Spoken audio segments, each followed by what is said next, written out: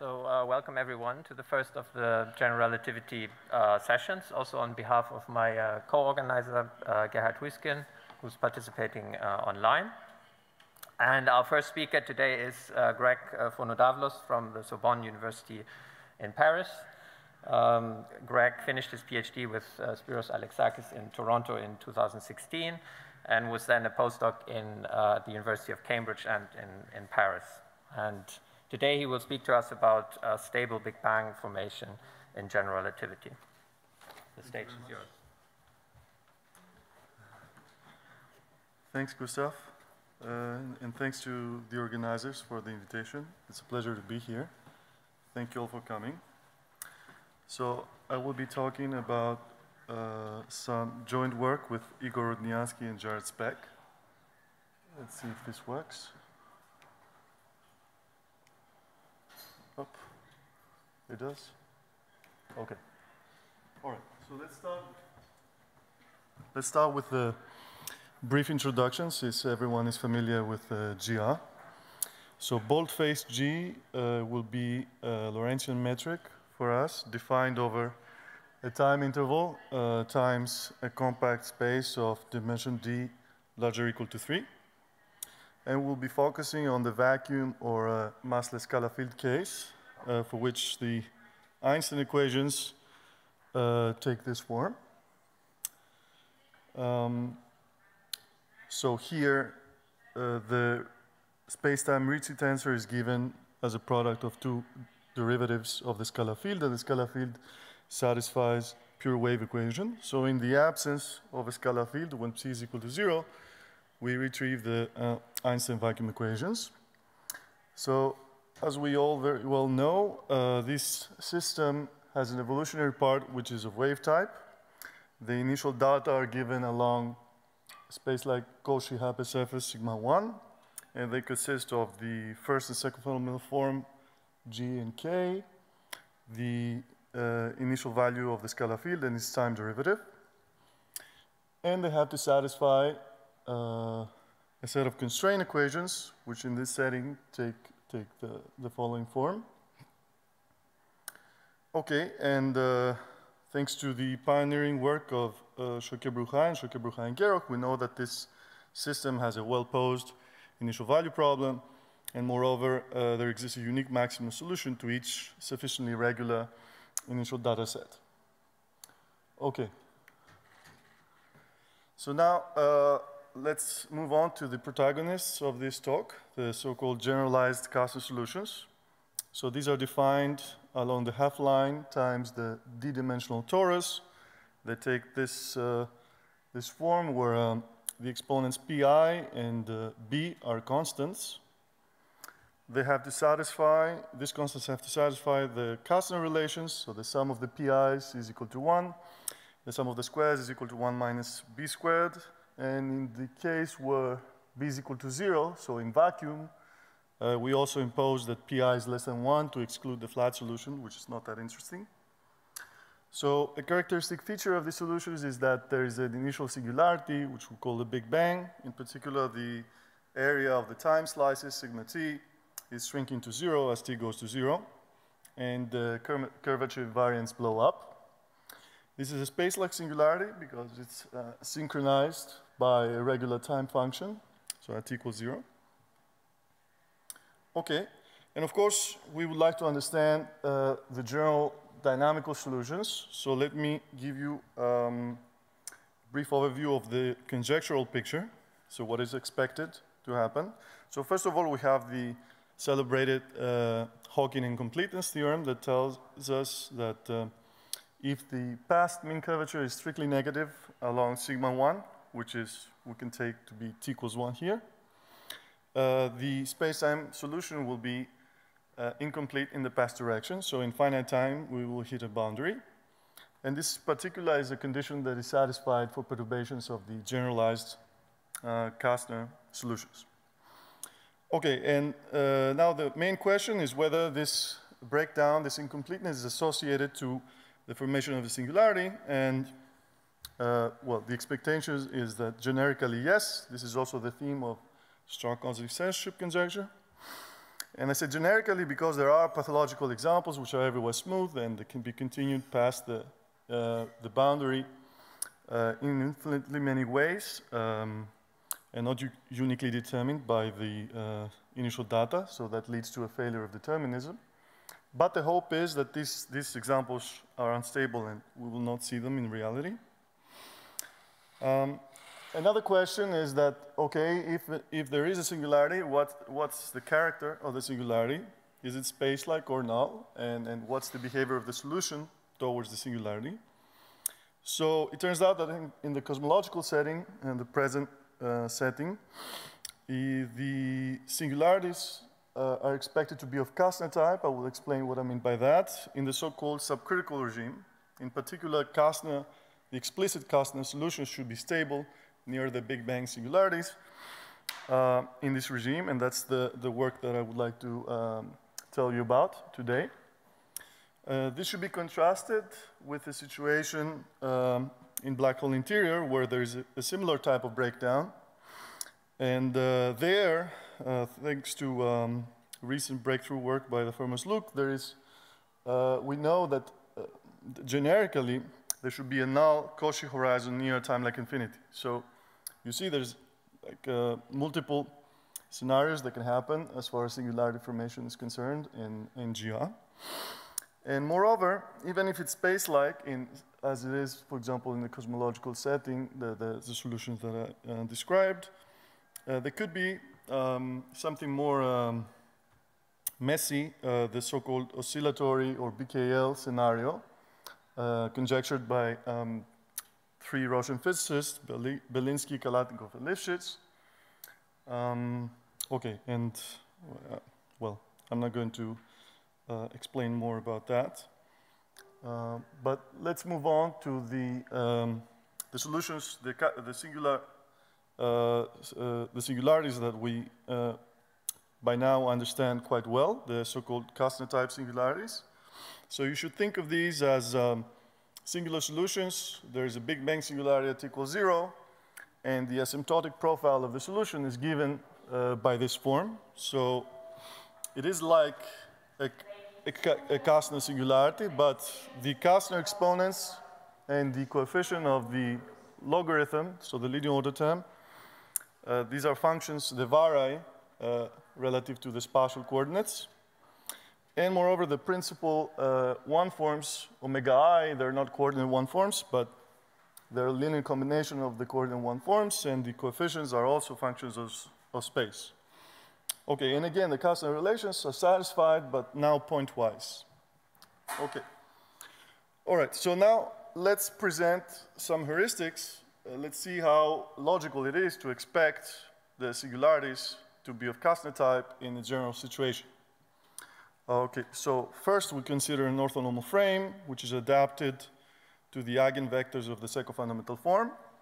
Using the ansatz, the type of the Kastner type singularity, we compute that these components, Kij, are like 1 over t. And for example, in particular, thanks to the sum of the pi is equal to 1, the mean curvature is exactly minus 1 over t. Okay, and now we want to plug this in to the Einstein equations and see whether it's consistent. So, for example, Kij satisfies an evolution equation of the following type, where, for example, if boldface G is the solution of the Einstein vacuum equations, the last term is 0. So these are the so-called second variation equations. And now it's clear that one can confirm the leading order ansatz if the right-hand side is less singular than t to the minus 2, because we just integrate, we use integrating factors, and we see that the leading order behavior of k is determined by the general solution of the ODE, the left-hand side, and the inhomogeneous term in the right-hand side is lower order. Okay? However, by using the ansatz once more, we see that this partial Ricci curvature, which is the Ricci curvature of the induced metric along the time slices, contains powers of t with exponents of this form, where you have this algebraic sum of all possible Kastner exponents with distinct indices. Okay, so now it's immediate that in order to have this crucial estimate, which leads to the consistency of the initial Kastner type ansatz, the fact that the spatial Ricci curvature is less singular than T⁻², we need that all these possible combinations, algebraic sums of the PIs with the distinct indices has to be less than 1. And this is what it's called subcriticality condition. Okay, so the subcritical regime includes, for example, the scalar field model for all spatial dimensions larger or equal to 3. In particular, when the scalar field is large enough such that the Kastner exponents are all positive. So for example, you can take them all to be equal to 1/3, and this will give you like certain coefficient for the logarithm of the scalar field. Okay, and then you see that just by using the fact that the sum of the PIs is equal to 1, that all these algebraic sums in dimension 3, 3 plus 1, are less than 1, okay, because the PB is positive there. Okay. Also, in vacuum, for dimensions, spatial dimensions larger or equal to 10, the subcriticality condition is non-empty and open. However, for the important case of 1+3 vacuum, the subcriticality condition is violated for all possible combinations of Kastner exponents. And that's easy to see because the fact that the sum of the PIs and the sum of the squares of the PIs is equal to 1 means that at least one Kastner exponent is negative. So let's say P1. Then if you consider this particular combination, okay, here, you have that using again the fact that the sum of the PIs is 1, you get something, an expression, which is larger than 1. So this sort of invalidates the whole ansatz. And the key observation that goes back to BKL is that the crucial estimate that the spatial Ricci curvature is less singular to -2 is valid if this type of polarization condition is satisfied, where ω1 here is the principal direction corresponding to the negative Kastner exponent. But this eliminates one of the degrees of freedom, so it constrains these coefficients of ω1, theCij's, which means, so they concluded that Kastner type singularities should not be generic in 1+3 vacuum. Okay, so in particular there should be instabilities, and then they went on to speculate about these oscillations, which, okay, I'm not going to talk about, but loosely speaking, there should be a flip of the Kastner exponents, a negative Kastner exponent becoming positive and vice versa, infinitely many times as you approach the singularity. Okay, between this type of bounces, the solution should be described by some Kastner, different one at each time, Kastner type solution. So even in that setting, understanding Kastner type singularities, it's an important first step. Okay, so now let's mention rigorous results. Okay, everything that we said so far is pretty much heuristic. So these are divided in the following, roughly the following categories. So there's been quite a lot of work. So first of all, in Gaudi symmetry, which is a sort of toroidal symmetry, there's a complete understanding of all solutions for all initial data. The bottom line is that the singularity is of Kastner type, more or less. So there is this nasty thing of so-called spikes, but these are found where there is a fluctuation in the sort of in the behavior of the solution. But these are finitely many spatial points, and everywhere else, everything's Kastner type. Then there are constructions of Kastner type singularities. So this is sort of like solving a singular initial value problem. So we go at equals 0, we prescribe the linear order behavior we want to see, and then we want to solve for a remainder.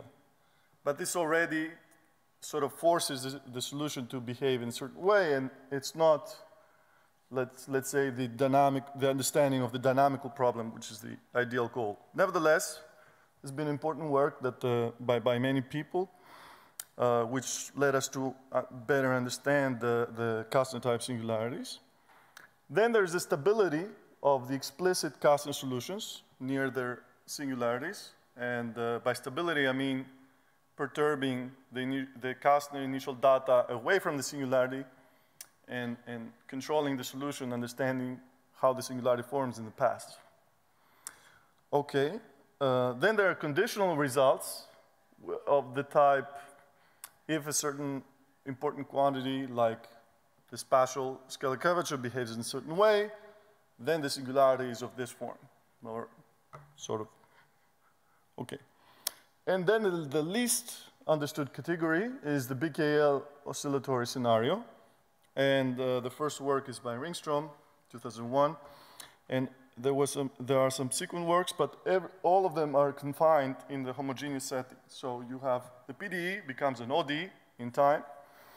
And okay, even then, even in that regime, the special situation, not everything is understood. But nevertheless, it's unclear how faithful this, what kind of conclusion one can draw from the study of homogeneous solutions. Okay, so that's the regime that we would like to understand more, I guess. Okay, so now for the rest of the talk, let's focus on the stability problem, which I would like to present you. So let's repeat what is the goal. So we consider a fixed Kastner solution, okay, that satisfies the subcriticality condition, okay? Then we perturb the Kastner initial data at t equals 1, and we try to control the solution in the past direction. Okay, so in particular, we would like to prove that the singularity forms and that it is of Kastner type in the sense that we described earlier in the heuristics. And okay, stability here should be realized in a renormalized sense. So things will blow up, but certain renormalized quantities will have a limit, and this limit, for example, the Kastner exponents, their values should be close to the background fixed Kastner values, okay? And what are the main difficulties? So in contrast to the heuristics, where one already assumed there's a singularity and it's synchronized by some time function, here we don't really know what is the preferred time function that will synchronize the singularity. So locating the singularity is an important aspect of the problem. Then, due to the singular behavior of the solution, one cannot have like sharp estimates, but they will be degenerate. And there's other issues like loss of derivatives. So there's, you could say, quite a few technical difficulties that were not present in the sort of the heuristic analysis of the problem. Okay, and before presenting the main ideas of the proof, let's introduce a little bit of framework. So again, we have a splitting of the space-time metric relative to a time function, but here we allow for non-trivial lapse. So this is not proper time. We consider an orthonormal frame that is adapted to the constant time foliation, meaning that EI is tangent to sigma t, and E0 is normal to sigma t. And okay, it's propagated such that it remains adapted. But it's initialized at equals 1. So a priori, there's no reason why this frame should be adapted to the eigenvectors of the second fundamental form. In fact, this is not true. And okay, we have to live with this. Okay, and the main unknowns will be the connection coefficients associated with this orthonormal frame, namely the components of the second fundamental form Kij evaluated against this orthonormal frame, and the spatial connection coefficients. Okay. So already, okay, so that sort of fixes the gauge apart from the choice of the time function. So we still have some freedom in choosing t. And already the main, very crucial consideration here comes into play. Namely, we choose t such that the mean curvature of the constant time slices is -1 over t, in particular independent of the spatial variables. So this is what's called constant mean curvature foliation. And this leads to an elliptic equation for the lots. So this last equation here, in the end, here I'm using Einstein summation for repeated indices. So this is sort of the Laplacian. Okay, and morally, this is a gauge of infinite speed of propagation. And one could hope that it will synchronize the singularity at t equals 0. Of course, everything has to be proved in the overall scheme, but that's, if that is true, it's an important analytical simplification. Okay, and that fixes the gauge. And now we have the Einstein equations in this framework, and they take the following form. So we have the second variation equations that we saw before in the heuristical analysis for the components of the second fundamental form. In the right-hand side here, we have first derivatives of the spatial connection coefficients. So these come from the spatial Ricci curvature that we saw before. We now also have the Hessian of the lapse because the lapse is not 1. Okay, then we have the first variation equation, which is just an ODE in the frame coefficients. And we find it convenient to also have an ODE, a PDE, an evolution equation for the spatial connection coefficients. Okay, and then you also have the wave equation for the scalar field when it exists, if we're studying the Einstein scalar field system. Okay, so for the last two equations, the wave equation and the elliptic equation, how to do the estimates is sort of, you could say, straightforward, or, okay, apart from the singularity, of course, but the most important aspect in the problem is to estimate or to understand how to estimate the geometric variables, in particular the k and gamma. So these connection coefficients satisfy a first-order PDE, since there are spatial derivatives in the right-hand side. Okay, and so this we'll be focusing on. So what is the overall plan?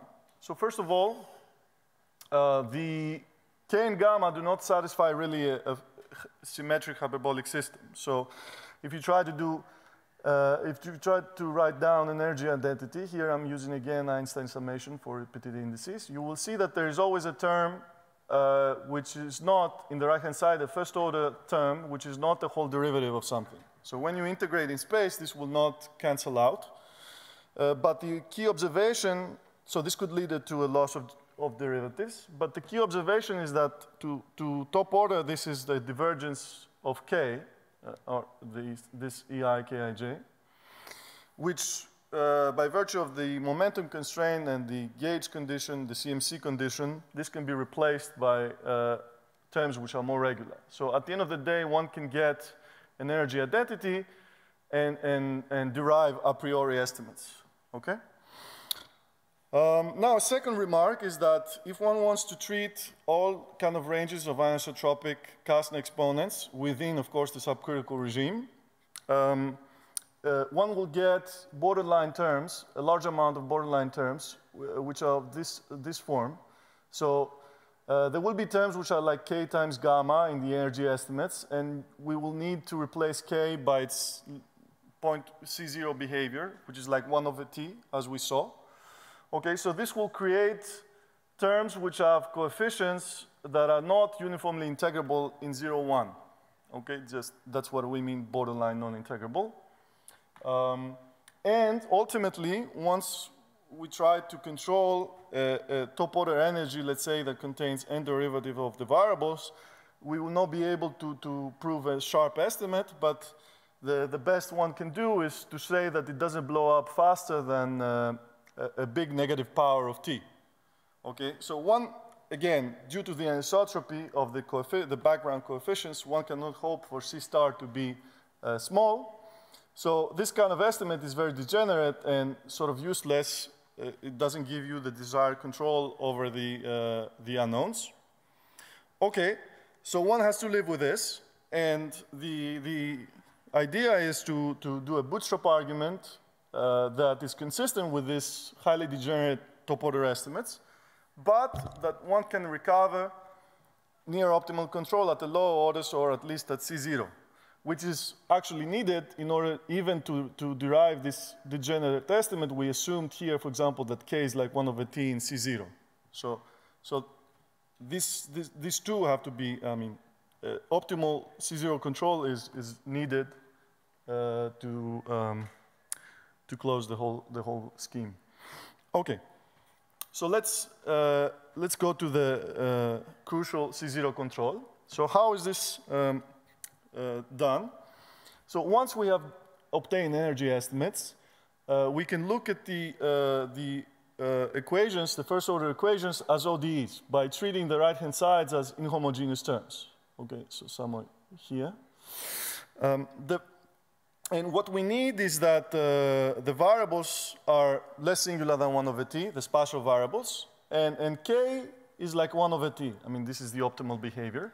So the essential thing is to get this integrability in time of the spatial variables, because then if one goes to the right-hand side of the equations, one sees that the right-hand side is less singular than t to the minus 2, which was the essential thing in the heuristic analysis.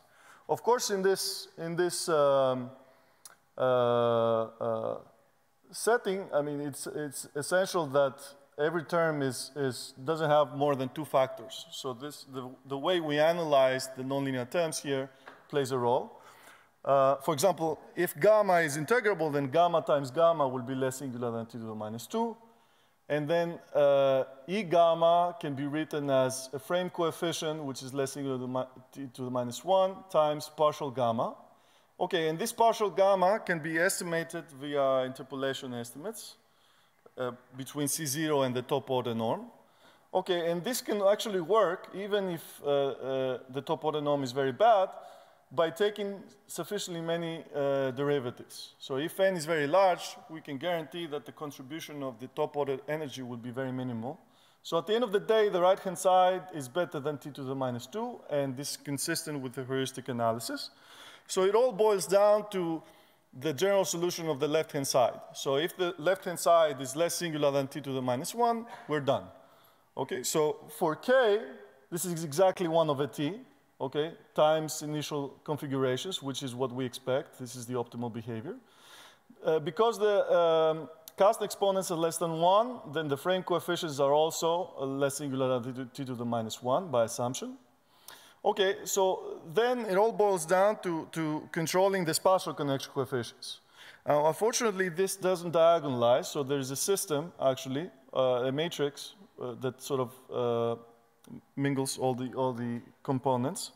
And now the key observation is that instead of estimating at the level of C0 the spatial connection coefficients, we estimate the structure coefficients, which are a particular combination, a sum of 2 spatial connection coefficients.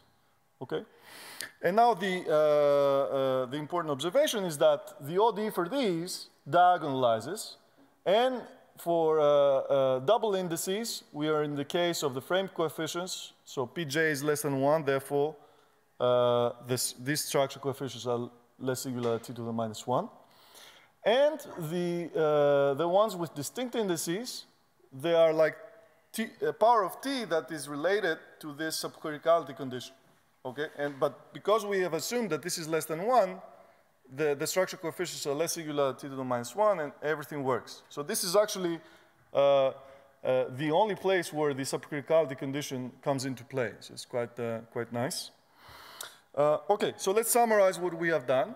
So we consider a fixed Kastner solution that satisfies the subcriticality condition, which is valid either for the scalar field in all dimensions, spatial dimensions, or in vacuum for spatial dimensions larger or equal to 10. And we perturb the initial data, okay, in sufficiently high order Sobolev spaces. And then we prove that for the corresponding system, either in vacuum or for the scalar field, the solution satisfies this type of estimates, so the crucial spatial Ricci curvature estimate, and the optimal estimate for k and the derivative of the scalar field, the time derivative of the scalar field, relative to a CMC foliation.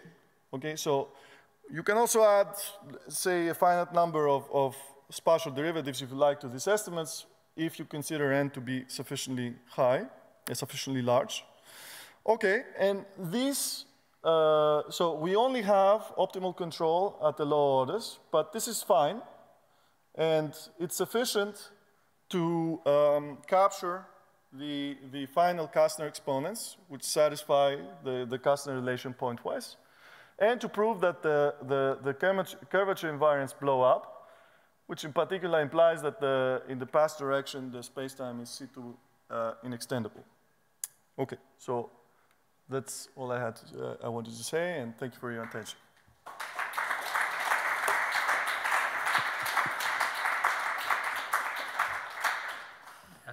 Thank you very much for your talk. Are there any questions or comments? Please. You press the button and then... So if I understand, one of the main aspects of the proof is that your C star is independent of n. Is that correct? Yes, exactly. And is it difficult to get, or? So if we go back to this slide, yes. So we only need to replace k. So when you do a top order energy estimate, the only terms which are borderline, for example, here, is when all derivatives hit gamma. So at the end of the day, the borderline terms have only C0 k coefficient, and therefore they depend only on the values of the background Kastner exponents. So no matter how many derivatives you consider, you don't create more additional borderline terms. So it is actually very important that C star is independent of n, because then we want it to. So there's a set of parameters that have to be appropriately chosen in order to close the whole scheme. Thanks. Okay, any more questions from the audience?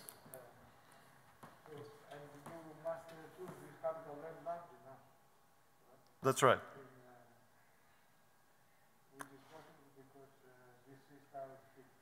Yes. So the way that it works is that given Kastner exponents for the background, there is a C star that is sort of needed to obtain this estimate. And then depending on the C star, which of course we don't explicitly compute, we take n sufficiently large such that we can interpolate. I know.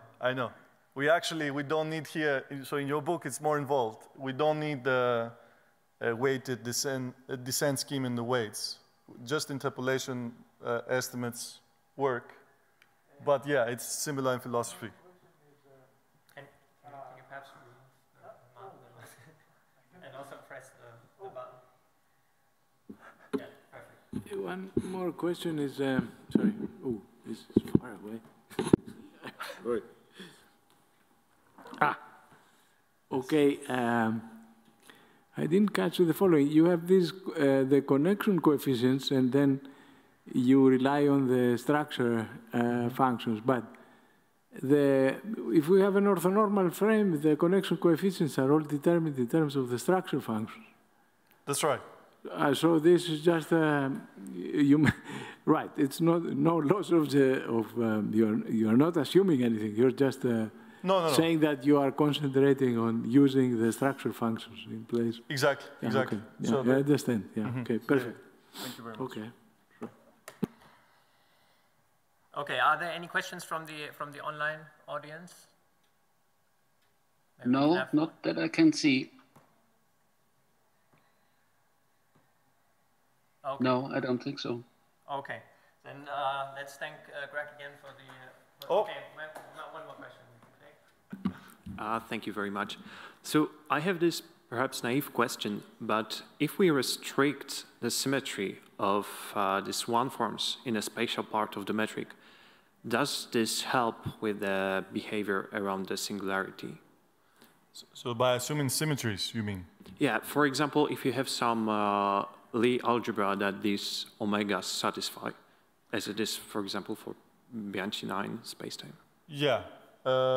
So depending on the symmetry, so if there was a polarized condition that I mentioned, so if your symmetry already excludes this singular, dangerous singular terms in the spatial Ricci curvature, then even in cases where in general without symmetries you would expect to see oscillations, you're going to see Kastner-type behavior. Okay, so there are actually, there is a class, for example, like U1 polarized that already eliminates the structure coefficients with distinct indices, and then the whole analysis can be carried out in the same way. And we actually have such type of result, but I didn't have time to present it. Thanks. Okay, thank you. Okay, now let's thank Greg again. There's also Maddie. Thank you very much.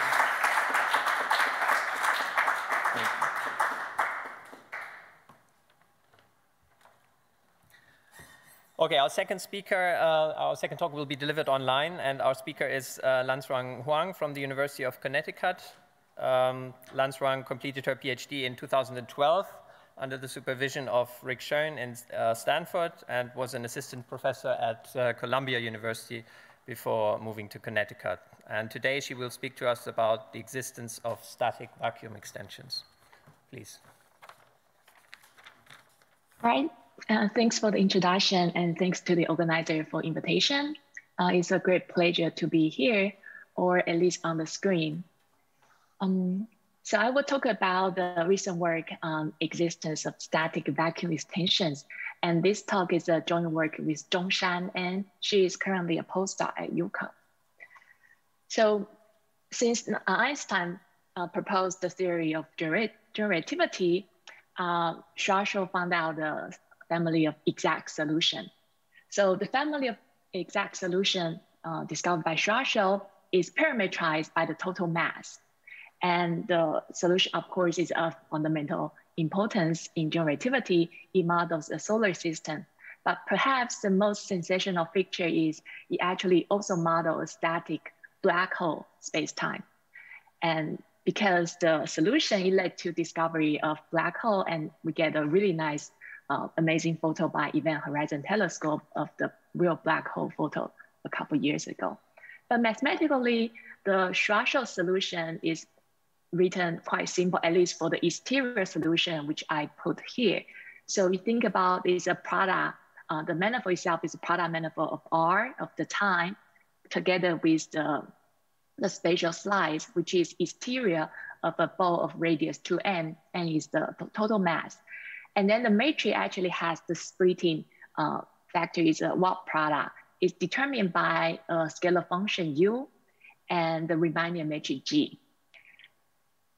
So you can see in this exterior solution, U can be 0 at some radius. And that's actually the boundary of black hole. In this case, it's just a minima surface in the Riemannian manifold of Gn. So we will really, the point of talk today is to capture some property of Schwarzschild. And the property we want to emphasize in this talk is static. And we will also touch upon the black hole property being the minima, have a minima surface boundary. So what's static space-time? So just like I wrote for Schwarzschild, it's a product manifold together with Watt product matrix and determined by a Riemannian matrix G and the scalar function U. So global from the Lorentzian geometry just said the space-time has a time-like Killing vector, and the Killing vector is orthogonal to each T slices. So it's a special case, a more general terminology called stationary, which has a Killing vector but may not be orthogonal to the time slices. But the more special case here, the static space-time, you can see the space-time geometry can be fully captured by the Riemannian matrix G together with the function U. You can think about it as a lattice function as from the previous talk. So if we are looking for a vacuum space-time, then the pair G and U need to satisfy this coupled system. The first tensor equation is the Riemannian-Ricci of the matrix G is roughly the Hessian of the function U. And then also we require the function U to be harmonic. So if you take the trace of first set equation, you can see what implied the matrix has to be scalar flat.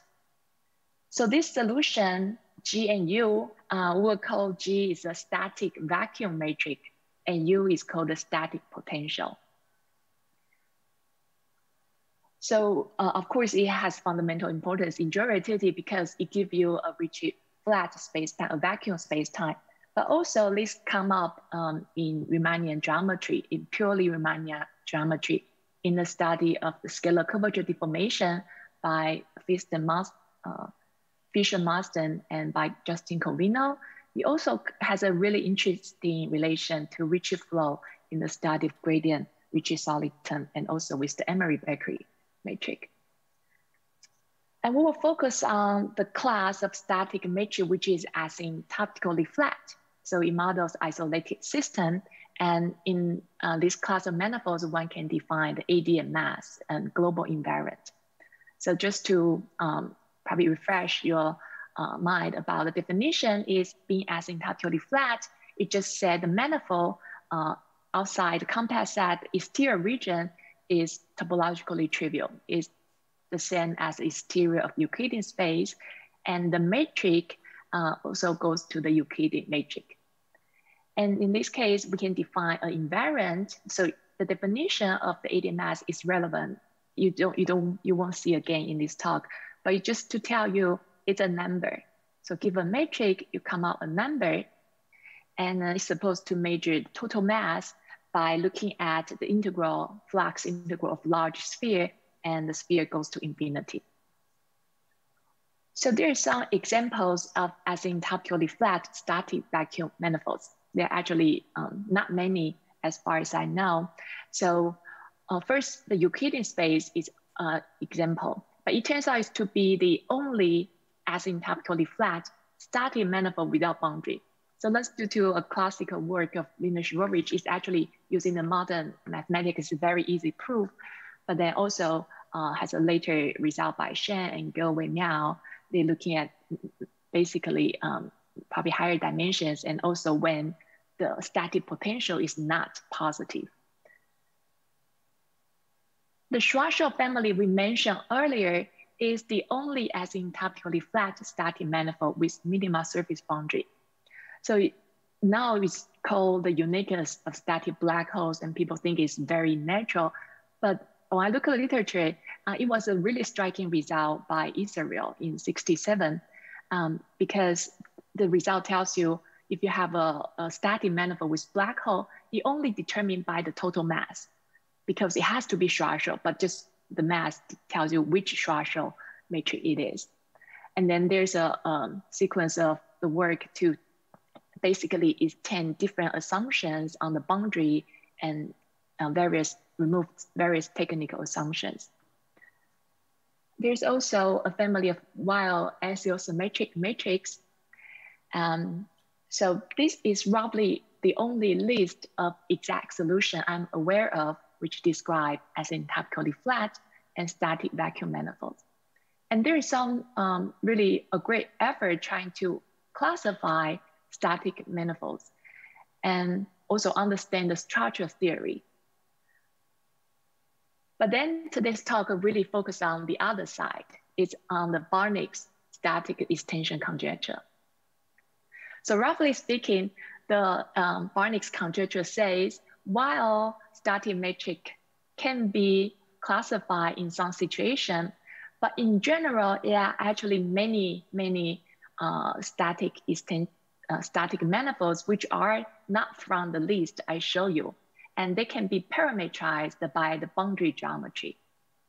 So it was explicitly written down in Barnick's 2002 ICMP talk, but the conjecture was around already for a while. We will see why later. But the conjecture says, if we start with a compact manifold with boundary, so omega and G0 is a compact manifold, and we assume the scalar curvature of this compact manifold is not negative, then we can look at induced boundary geometry. So we have induced matrix and induced the mean curvature. So suppose the mean curvature is not everywhere less or equal to 0. Then using this boundary data here, which G0T means the induced matrix on the boundary from inside and the induced mean curvature. Then we use this boundary data. Then there exists a unique asymptotically flat static vacuum exterior manifold which match the boundary data. So also as the picture shows, this is interior, and then they can find the extension such as the boundary match, and this pair we will call the Barnick boundary data also match. So we want to first consider why we need this mean curvature assumption, right? Because it's really in the great contrast with the uniqueness of static black hole. In fact, the conjecture would fail if you allow the mean curvature to be less or equal to 0. And because if an asymptotically flat extension exists, then you can use the barrier argument to show there's a minima surface homologous to the boundary. But then we know if a static manifold has a minima surface boundary, then it has to be a Schwarzschild. And then we can use analytic continuation to see the whole thing has to be Schwarzschild, which tells you you cannot arbitrarily prescribe the induced matrix. But I want to also make a side remark is the static vacuum extension is in particular a scalar flat extension, because static matrix here, the static vacuum matrix has 0 scalar curvature.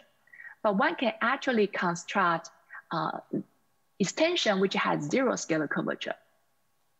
So there are a lot of progress along this direction, for example, by Barnick, Xian Tan, Montolidis, Shen, and the recent work, Liam Montolidis in higher dimensions. Okay, so we can see this mean curvature assumption is really to be there to prevent more like a trivial counterexamples.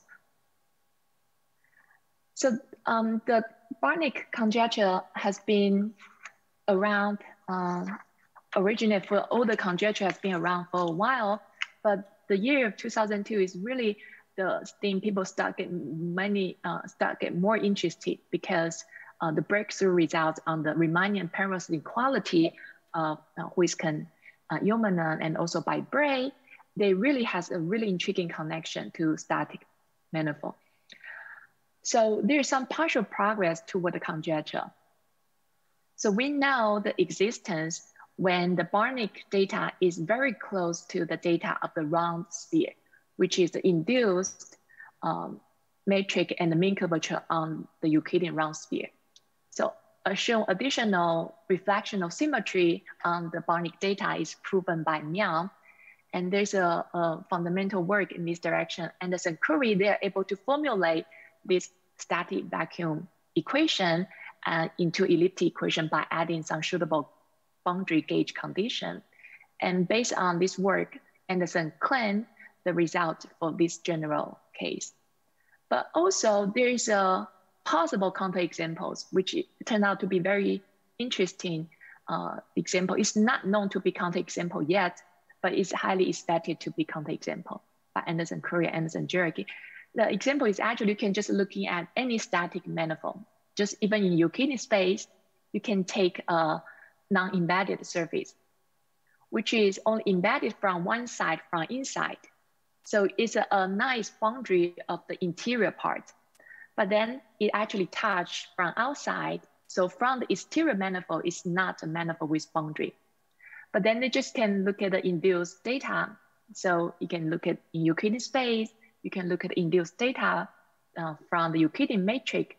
And it turns out the exterior Euclidean matrix is not even a valid extension, because it's not a manifold with boundary. The injectivity radius here becomes 0.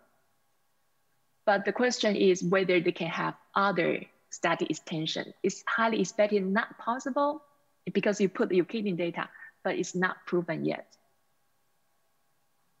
So the main part of this talk is we show in greater generality on the existence and local uniqueness of the static vacuum extension. So let's look at the setting.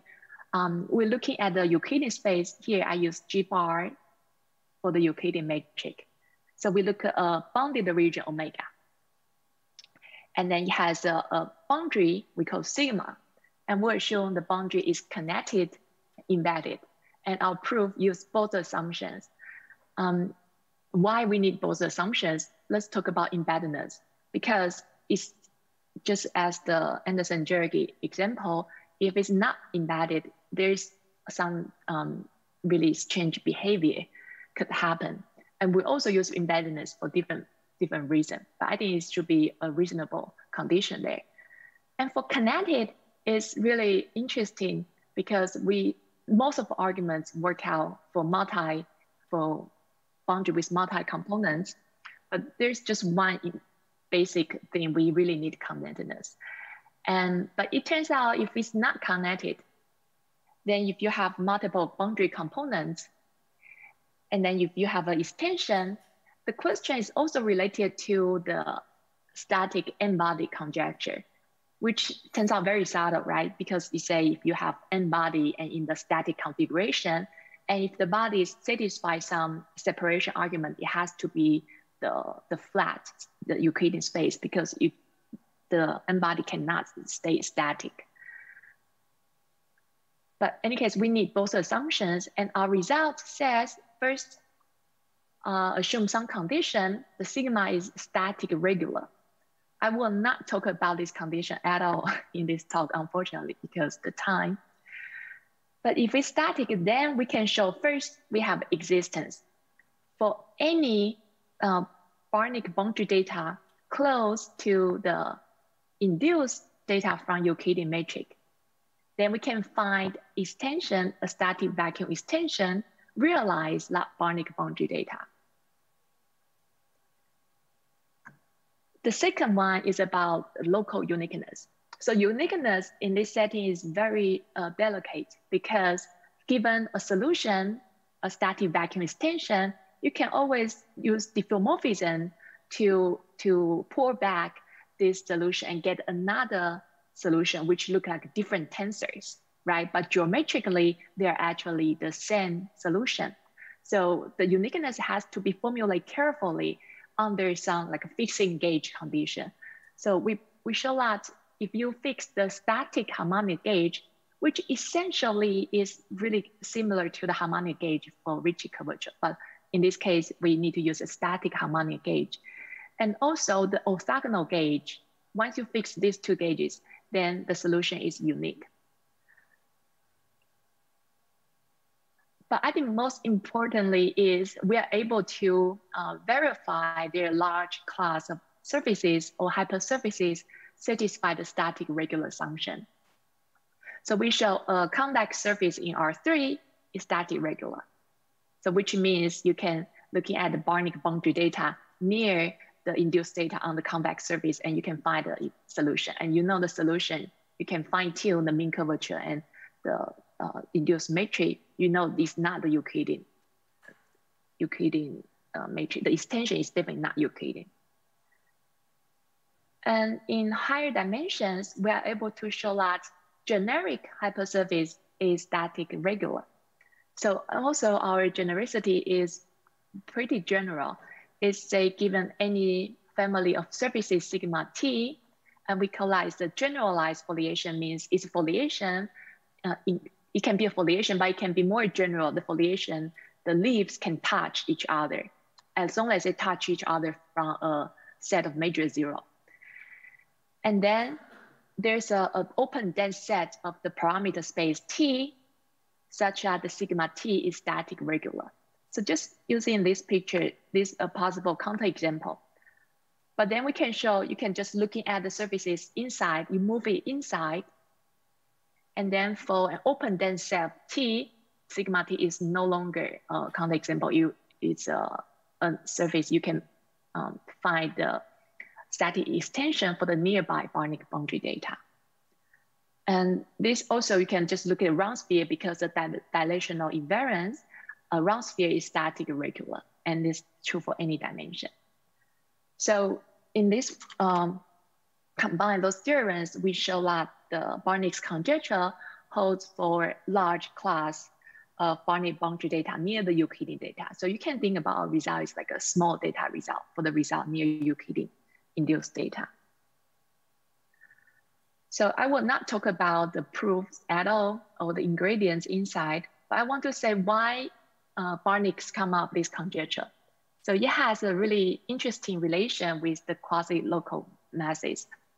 So here, I think this is a perfect phenomenon to think about the quasi-local, right? Quasi-local is a concept which is not talk about point-wise property, and it's not the global property. Like here, I'm in the Connecticut of United States. I'm in my quasi-local area, and some of you are in Geneva. You are in your own quasi-local area. So in contrast, we are not talking about the whole, the planet Earth, or the whole United States or Switzerland. And in this content, there's a more specific meaning of quasi-local masses. It's supposed to measure the total mass of a bounded region, but you want to use only some kind of geometry, like a boundary geometry. So there are many definitions, and I think they are all very useful in different ways. Many of definitions using the boundary mean curvature and the boundary induced matrix. But of course, there is some exception, like Huisken's isoperimetric mass, it used the isometric deficit instead of a boundary mean curvature. But I will talk about the Barnick's quasi-local mass. So the mass, I think physicists usually don't like it because it's really hard to compute. But for mathematicians, it's a very natural concept. Is we want to define the quantity for a bounded region. But we know we have the ADN mass well defined, have many good properties defined for the unbounded region. So we will just do extension. So given a compact set, we want to look at extension, which is admissible in some way, and then we compute the ADN mass of the extension and then take an infima of it. So supposedly this should inherit many good properties of the ADN mass. Being admissible means the extension is asymptotically flat, so we can compute the ADN mass and also have non-negative scalar curvature, so the positive mass theorem applies. And then he proposed the boundary has to match in this way because if you boundary match this way, and one can see the scalar curvature, the energy condition is the non-negative across where you match. So it may not be smooth to compute the scalar curvature, but at least distributionally, the scalar curvature has a lower bound. And also require the extension contain no closed minima surface, the no horizon condition. So, and then we say the Barnick mass minimizer, if the extension is a minimizer, if it realizes the infima. So the conjectures, long-standing conjectures roughly say whether a minimizer exists, whether it's unique, and whether what property of a minimizer has. Conjecture has to be a static vacuum matrix. So put all these three conjectures together, that will imply the static extension conjecture. So I think I'm almost run out of time. And so the current status is we know the third conjecture is true, but there's still many remaining questions for the first two conjectures. Essentially, they're all widely open. Okay. So we talk about the existence for small data, near Euclidean data, but in the work in preparation, is we can actually extend part of our arguments, although quite non-trivially, to the existence and local uniqueness for the boundary data near a Schwarzschild region. So the questions become more delicate because we know if you have a minimal surface boundary, then the extension conjecture cannot hold, right? So we need to find a good condition to avoid the minimal surface boundary. So we are looking at only the exterior region of a Schwarzschild manifold, and our results set a generic hypersurface, which is homologous to the horizon boundary, can have the extension. So in particular, our result gives the following contrasting phenomenon to uniqueness of static black holes, which is static black holes theorem says, if the boundary is minimum, then you don't care about what the induced matrix is. As long as the boundary is minimum, then this is only Schwarzschild solution. So you can ask, how about we let the mean curvature to be arbitrarily small, very close to 0? Can you still expect some kind of uniqueness, Schwarzschild uniqueness? Our examples say actually no. So no matter how small the constant epsilon you give, our results show you can find asymptotic flat static vacuum extension manifold defined on the exterior, such that the boundary has the mean curvature, which can be prescribed arbitrarily small, but the G is not isometric to Schwarzschild. Okay, so I think probably that's the end of my talk. I will leave the questions open slides after the talk so you can see. And also, if you want to know more details about proof, I have posted video recordings from other occasions on my website. So you can go there, watch the videos and see more details. But I want to thank you.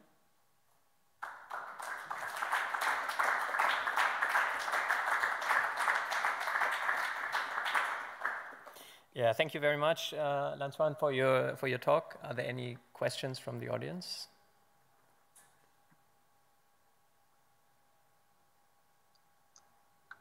Any questions from the online audience?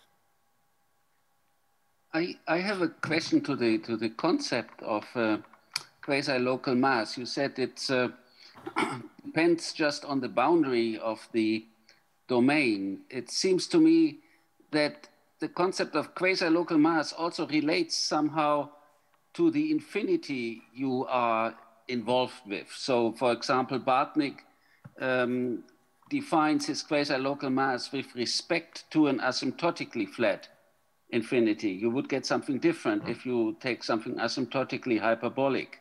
So I think it would be interesting to sort of study the concept of quasi-local mass of some compact domain with respect to some larger domain, not just with respect to infinity. So I think the sort of concept of quasi-local mass should really be seen as a concept of mass between two different regions. Now, the easiest case would be if the second region extends all the way to infinity. Does it sound to you correct, or? Right. I think you have a really, really great point. So I have been wondering, like, why do we need to consider asymptotic flat extension, right? So actually, one of my former students, and also I think Carla Selabom and her collaborator, they have been looking at the extension. So even compact region, you don't care about which part, like what you extend, right? So looking at the hyperbolic extension. But I haven't thought about what's the deeper connection between the extension you consider. But I think it's also related to like the Wang-Yao quasi-local mass, because they have to put isometric embedding into a different reference space in some way. So I think it's more subtle. I think it's like, as you say, you have to really compare with a larger region, right? Because the isometric embedding also has to choose what reference space to embed it to. Yeah. Thank you. Thank you. Any more questions? Not online. Okay, maybe I'll ask one question about the uniqueness in your first theorem. So you don't have geometric uniqueness. You only have uniqueness in a particular gauge. I mean, do you expect a stronger uniqueness? Or? Right. So this is actually geometric uniqueness. We show that for any given a solution, you look at the orbit by diffeomorphism group, and there's a unique one which satisfies both gauge conditions. Okay. Right. But I think the most interesting thing is a local uniqueness. So we only show it's in the neighborhood of the background data, right? And I think the global uniqueness, it turns out to be a very hard question. For example, I'm not aware of any uniqueness of static solution other than the Schwarzschild uniqueness. So I think the global uniqueness will be very difficult question. Okay, thank you. Okay, then let's thank Lan-Hsuan again for her talk, and also for you, there's a medal which will be delivered to you. Thank you.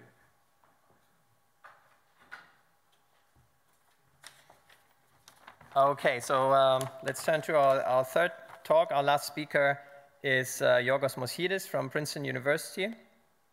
Georgios completed his PhD in 2018 under the supervision of Mihalis Dafermos at Princeton, and was a Miller Research Fellow at Berkeley from 2018 to 2021.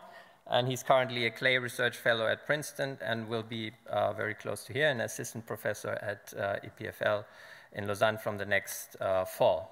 And the title of his talk is The Instability of Anti-de Sitter Space for the Einstein-scalar Field System.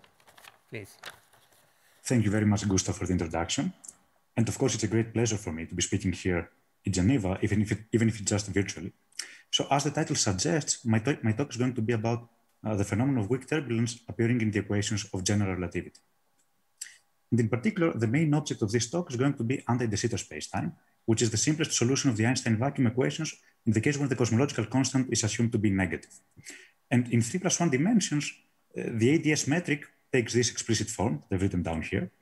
And one important characteristic of this metric is that ADS spacetime can be conformally identified with the interior of the Einstein cylinder, namely with the product metric R cross the northern hemisphere of S3. And through this conformal identification, it's easy to see that one can attach a conformal boundary at R equals infinity for ADS spacetime. And this is the boundary of the Einstein cylinder, which topologically looks like R cross S2.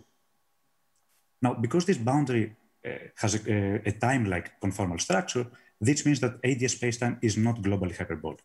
And in particular, if one would like to solve a hyperbolic equation, say the wave equation, on an ADS background, then one would not get a unique solution if one only prescribed initial data, let's say at t equals 0. Moreover, one should also prescribe boundary conditions at conformal infinity.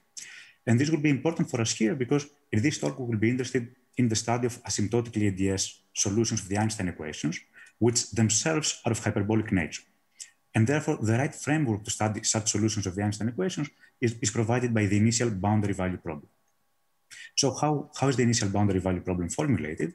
Well, in this case, one prescribes initial data in the form of either Cauchy data or characteristic data along a suitable three-dimensional hypersurface, and moreover, these initial data should satisfy the appropriate constraint equations. And moreover, one should also prescribe boundary data at the boundary at infinity, and this should be prescribed in terms of the conformal geometry of that hypersurface.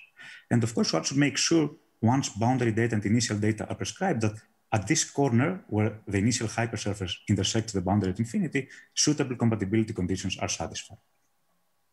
Now, the natural question that arises is what type of boundary conditions lead to a well-posed initial boundary value problem? This is highly non-trivial, again, because this boundary is only a conformal boundary at infinity. And moreover, the equations are of geometric nature. And the first person to work on this problem and provide a satisfying answer was Helmut Friedrich, who in 1995 proved the following. He said that for the class of boundary data which consists of a prescription of a conformal structure at infinity, so for each prescription of a smooth conformal structure at infinity, and for each smooth asymptotically ADS initial data which are suitably regular near the boundary, then there exists, at least locally in time, a smooth solution of the vacuum Einstein equations attaining those data. And moreover, this solution is geometrically unique in an appropriate sense. So Friedrich identified a large class of boundary conditions for which well-posedness holds. And within this class, there is an important element. Namely, there is a unique reflecting boundary condition, which corresponds to the prescription of the conformal structure at infinity being that of the infinity of ADS spacetime, namely the conformal structure of the round cylinder R cross S2. And let me divert here a little bit and say the following. So this is a theorem about the asymptotically ADS initial boundary value problem. But of course, it's not the only type of boundary conditions that are of interest to general relativity. One should also be interested, for example, in the regular initial boundary value problem, where boundary data are prescribed along a regular hypersurface, not a boundary at infinity. And in some sense, this last problem is in fact, in some sense, trickier than the asymptotically ADS boundary problem. And Friedrich and Naze were the first to prove existence for a wide class of boundary conditions for the regular initial boundary value problem. But geometric uniqueness actually only became known very recently, last year, by the work of Fournodavlos and Fournodavlos. Nevertheless, let me return to the asymptotically ADS initial boundary value problem, because this is going to be the main object of this talk. And let's now switch our focus to questions on the dynamics of the equation, because once we have a well-posed initial boundary value problem, we're in a position where we can ask questions about the dynamics of solutions arising from initial data and boundary conditions with certain properties. And the trivial question in this context is that of the stability properties of the trivial solution, namely ADS spacetime, under perturbations with the simplest boundary conditions, namely reflecting boundary conditions. And in 2006, Dafermos and Holzegel actually proposed the following instability conjecture. They proposed that the following scenario holds, that there exists arbitrarily small of the ADS initial data, the trivial initial data, which if we let them evolve under reflecting boundary conditions at infinity, then they will eventually collapse into a black hole region. And now, ADS spacetime does not contain a black hole region. In particular, every point in ADS spacetime is visible from conformal infinity. Therefore, if one shows that a black hole region evolves, then this is an instability statement, because initial perturbations which are close to ADS eventually led to a spacetime which is very far geometrically from being close to ADS. Moreover, this scenario can be interpreted as a scenario of weak turbulence in a geometric sense for the following reason. So morally speaking, we expect that the black hole is formed when enough energy is concentrated at a sufficiently small scale. So this scenario suggests that initial perturbations for which the energy was sufficiently spread out, this is encoded in the smallness assumption, I will come back to this in a moment, eventually lead to concentration of energy at sufficiently small scales so that the black hole is formed. And therefore, this is why this should be interpreted as a weak turbulence scenario. Let me also make a few more remarks about the statement of this conjecture. First of all, I wrote this conjecture in very vague terms. So immediately you might ask, okay, in what sense should perturbations of ADS be assumed to be small with respect to what type of initial data norm? And there could be many answers to this question. For example, one could require that initial perturbations should be small with respect to high order weighted Sobolev initial norms. For example, these are the type of initial topologies for which well-posedness was shown to be true by Helmut Friedrich. But on the other hand, one could also be a bit more minimalistic in the requirements and just assume that the initial data are small with respect to an initial data topology for which well-posedness holds, and in particular, ADS spacetime is Cauchy stable, because of course, without Cauchy stability, this question on instabilities doesn't have any meaning. And moreover, ideally, one would also like to consider initial data norms for which the analogous problem for the zero cosmological case, the analogous problem for perturbations of Minkowski, has the answer that Minkowski spacetime is stable, let's say, for perturbations which are small with such norms. Okay, so for example, with such a requirement, the norm introduced by the total ADM mass of the initial data is not an appropriate norm to ask this question in that context, because this is a norm for which the initial value problem is not well posed. In particular, there exists initial data with arbitrarily small ADM mass, which collapse into singularity in arbitrarily small times, right? So in particular, the equations are in 3+1 dimensions are supercritical with respect to the total ADM mass. Anyway, so let's go back to our problem and to the formulation of the ADS instability conjecture. And let's focus on the second aspect of this conjecture, namely the assumption that reflecting boundary conditions are imposed at infinity. And this is a crucial assumption. Reflections at infinity are very important for the phenomenon of turbulence to appear after long times. And if one switches instead their attention to another class of boundary conditions, in particular, maximally dissipative boundary conditions, these are boundary conditions which allow the dissipation of energy at the boundary, then Holzegel, Luxem, Levesey, and Warnick have shown that, at least at the linearized level, perturbations of ADS spacetime actually decay back to ADS at a super polynomial decay rate. And this very strong decay rate suggests that probably an analogous statement is also true at a nonlinear level. Therefore, the choice of reflecting boundary conditions are crucial for the validity of this conjecture.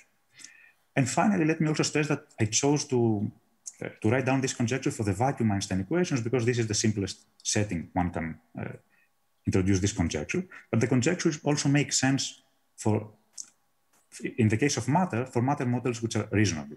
For example, matter models for which Minkowski spacetime is still stable.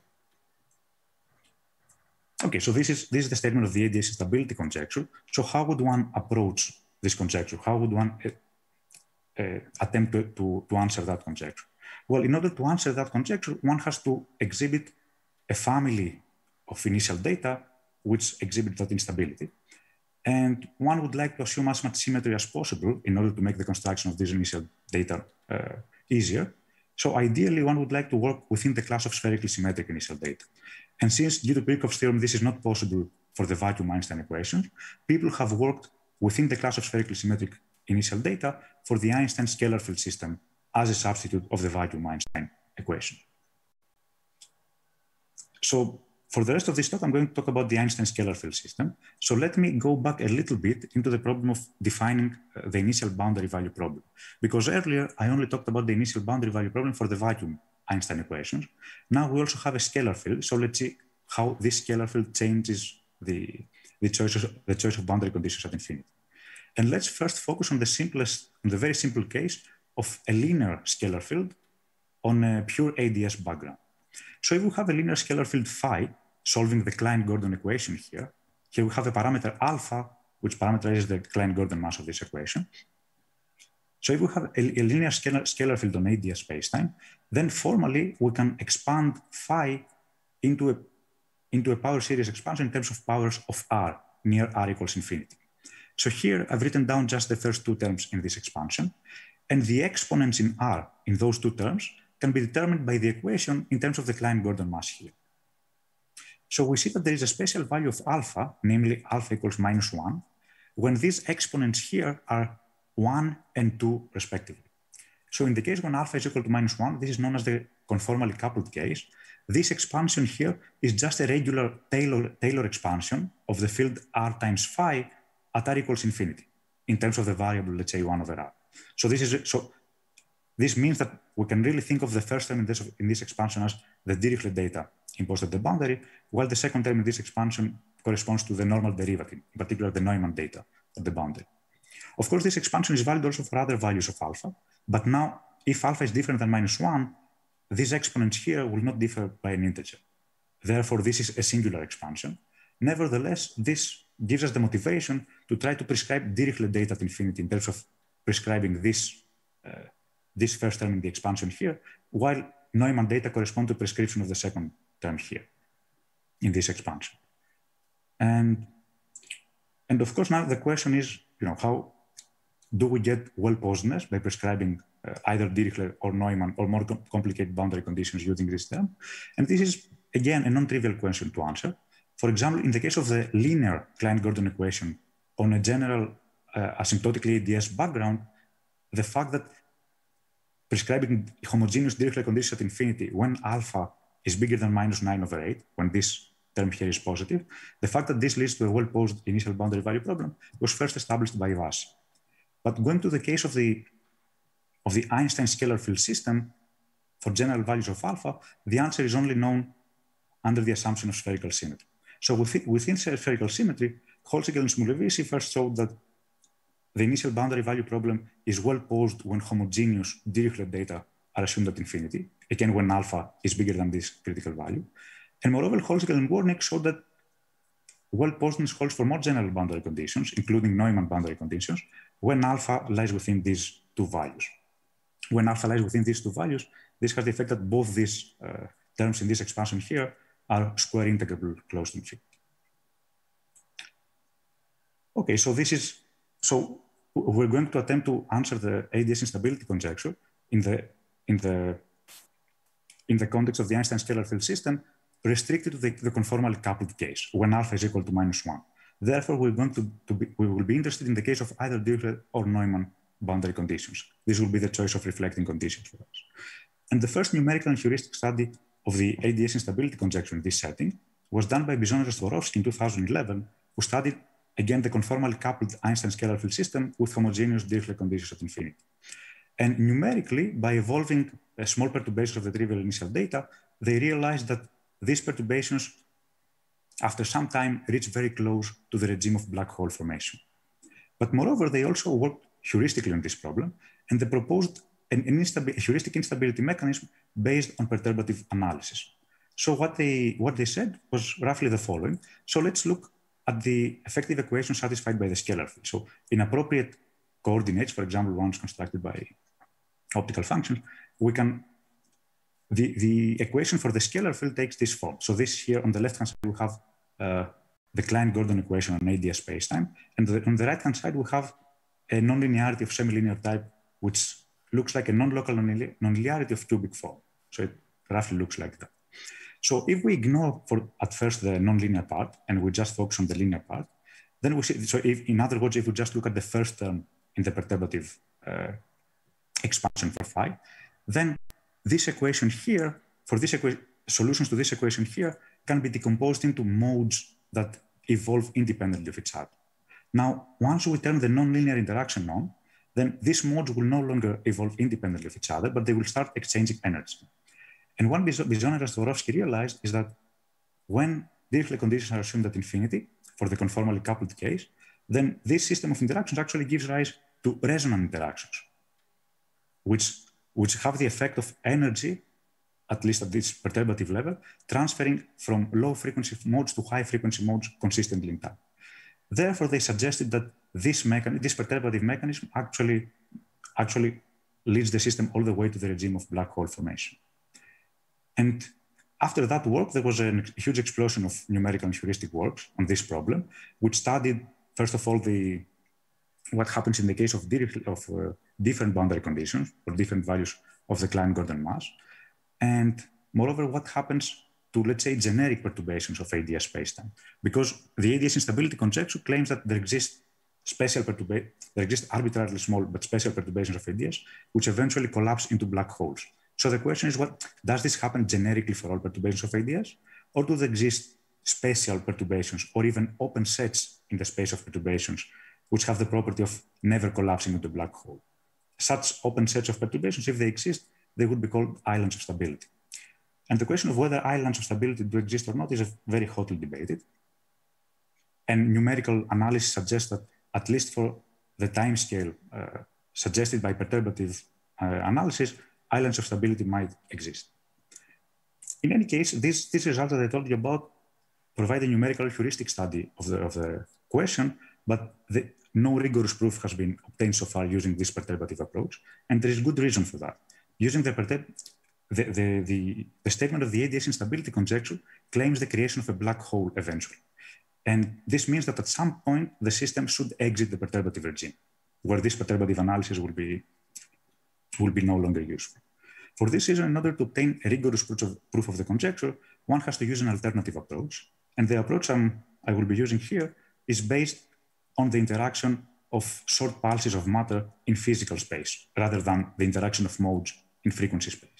And working in physical space will have the advantage of giving us the opportunity to use the monotonicity properties of the equations, which are not so clear in frequency space. Okay, so let me first give you a heuristic picture of the proof of the ADS instability conjecture for the Einstein-scalar field system, and then get into some of the details of the rigorous proof. So what I'm going to say now is I'm going to present a heuristic picture.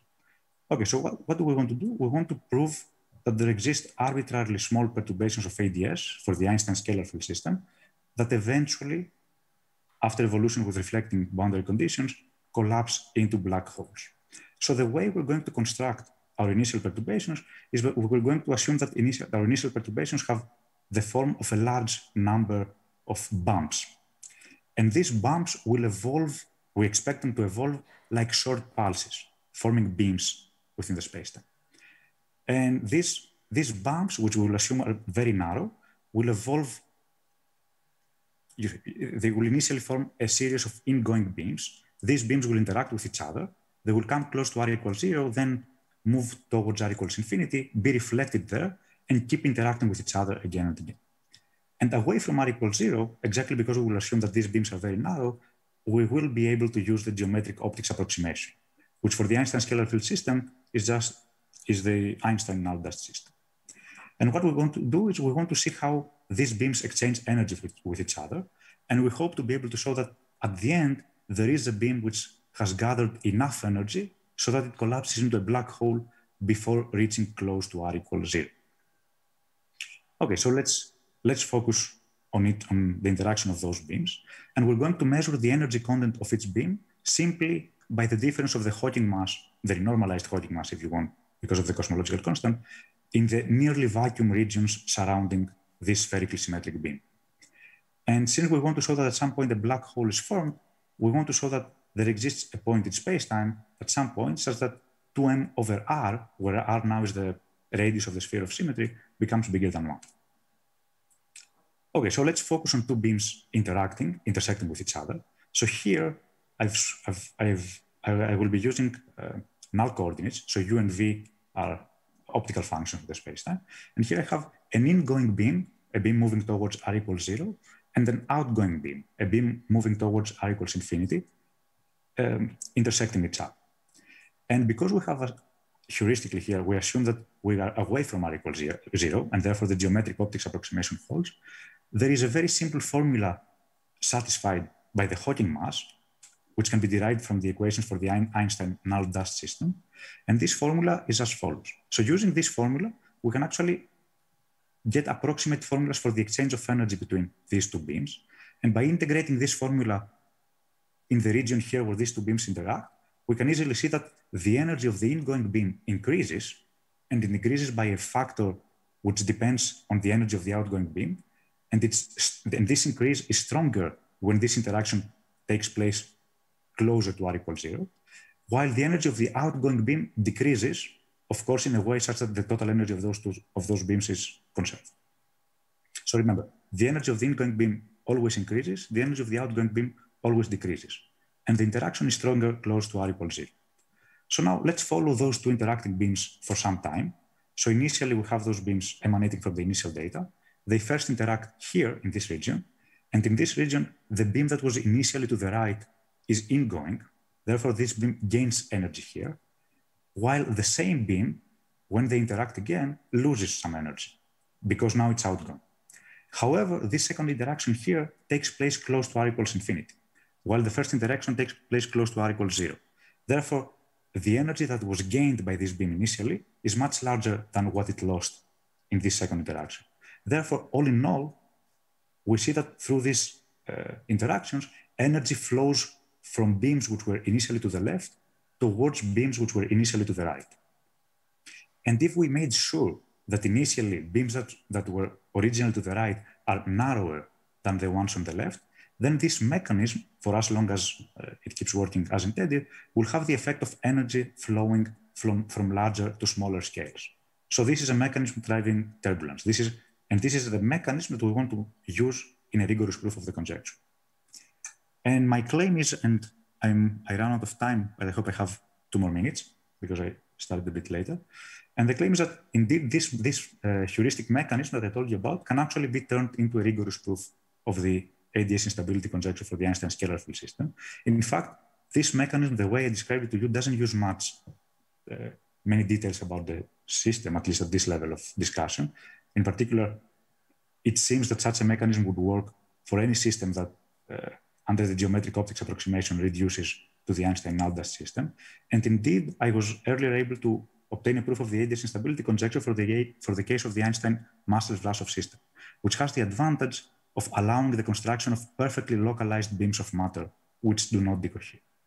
But now my claim is that the same mechanism can be used to prove the following theorem, that for the conformally coupled Einstein-scalar field system, this is the case when the Klein-Gordon mass alpha is equal to -1, there exists a family of spherically symmetric, let's say, characteristic initial data with the following property.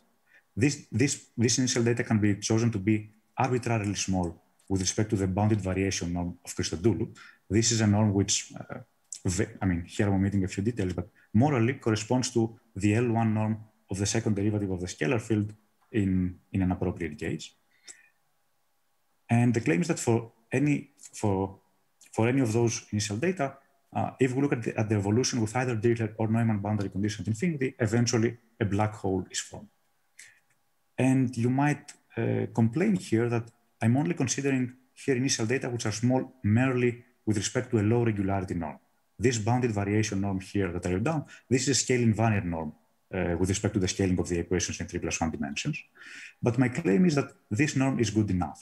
In particular, well-posedness for the initial boundary value problem for this system with respect to this norm follows by doing some straightforward modifications of the proof provided by Christodoulou again, for the well-posedness of the initial value problem with this norm in the zero cosmological case.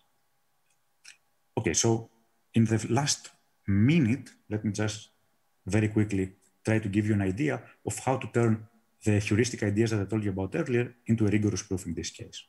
Well, again, what we want to do is that we want to construct initial data which have the form of a large number of bumps. Each of them is very narrow, and there should be some hierarchy between the distances, let's say, between two successive bumps and the sizes, the widths of each of those bumps. Let me come back to this a bit later if I have the time.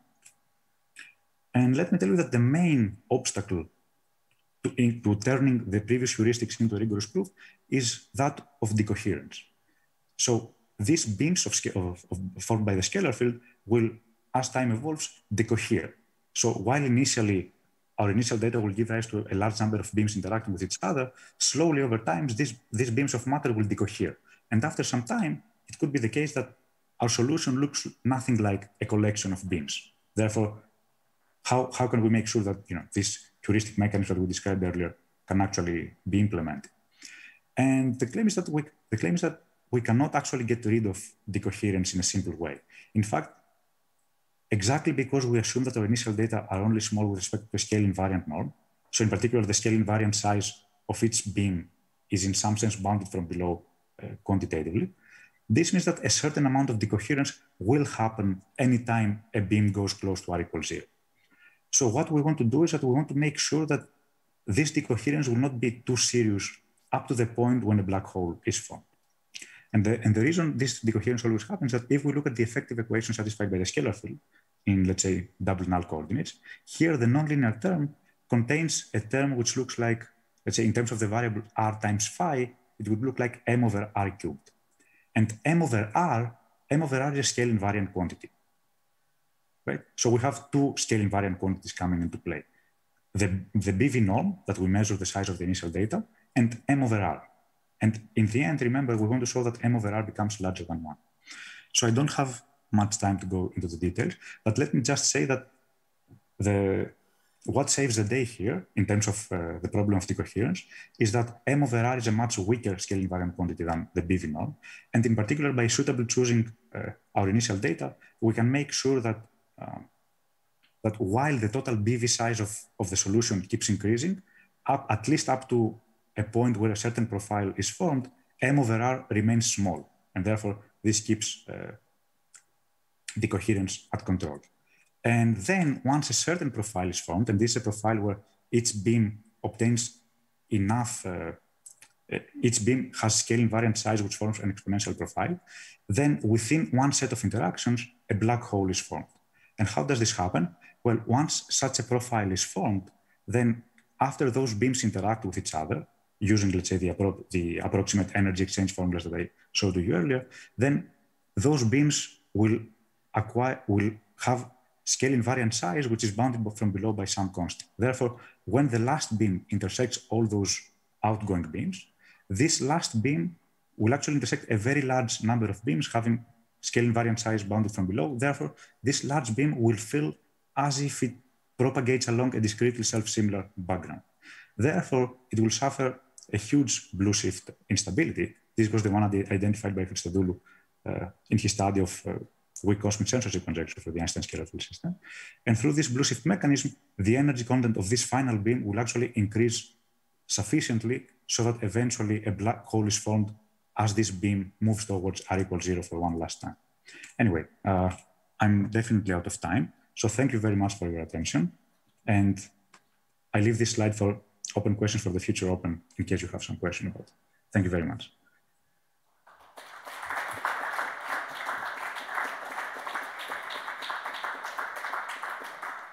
Yeah, thank you very much, Georgios, for your talk. Questions from the audience, please. Please. Thank you for a great talk. So this heuristic picture that you showed us seems to rely very heavily on the reflecting boundary conditions. And I caught that you mentioned something about other boundary conditions. Could you please give me another heuristic picture, how to realize it with different boundary conditions? So I should have been more careful. So what I meant is that people doing numerics have also looked at other reflecting conditions, for example, Neumann, let's say, rather than Dirichlet condition, which was the original one. Now, in what I'm doing, this heuristic mechanism applies to all reflecting boundary conditions. So in particular, let's say, in the case of, let's say, interest, both Dirichlet and Neumann conditions. And however, in the case of different boundary conditions, it's not very clear to me even how well posedness would have been. Let's say, once we move outside the reflecting boundary condition regime, and also if we move outside the conformally coupled case, it's not clear to me even how well posedness would have been established in this low regularity topology. Okay, I see. Thank you. But yeah. So.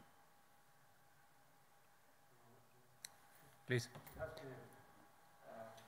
Could you again remove the mask? And sorry, otherwise we don't hear you. I see that 4 years ago when I talked to you at Princeton, you were doing the null dust. Exactly. And then you moved to this kinetic model, right, to the Vlasov equation. Exactly.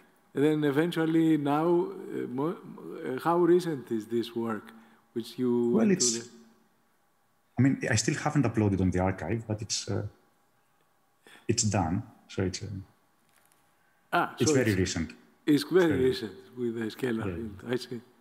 There's good progress, I think. Good. Thank you. I have nothing else to say. Do you have any insights on the vacuum or leaving the symmetry? Yes, I do, but now there are also some. Yeah. So in the case of the vacuum, suppose that one would like to prove again that ADS is unstable using a similar mechanism. What would be required? So what should be the ingredients? So first and foremost, for philosophical reasons, one should be able to prove that, first of all, that the analog of those perturbations, which in the vacuum case, those would be, let's say, initial perturbations supported around spherical cells, which are very narrow in the spherical directions, but very regular, very narrow in the radial directions, but very regular in the angular directions. One would like to obtain, first of all, a well-posedness theory in an initial data class which contains, such solutions, let's say and let's say such an initial data class would be an initial data which is like H3 halves with additional regularity in the angular directions, something like that. So once such a theorem is known, and I have good reasons to believe that this is true, then the major challenge in establishing, let's say, this conjecture with the same mechanism would actually be controlling the problems at the boundary. Because in spherical symmetry, and in particular in the conformally coupled case, the problems at the boundary actually become very simple. This is no longer the case in the vacuum case. Actually, it's not clear to me even what would be the appropriate gauge to prove well-posedness near the boundary, which will allow for good control for very long times. It will not develop caustics. It will not be like the gauge of Friedrich, for example, something like that. So this is a big technical obstacle. But let's say conceptually, it looks that something similar could be employed. Thank you. Any more questions? Maybe some online. Do we have online questions? No, we don't have it. No. Okay, maybe we can take one last question from the audience.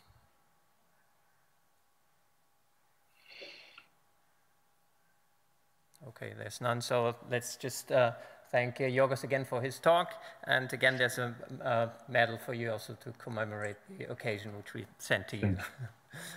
Thank you. Thank you.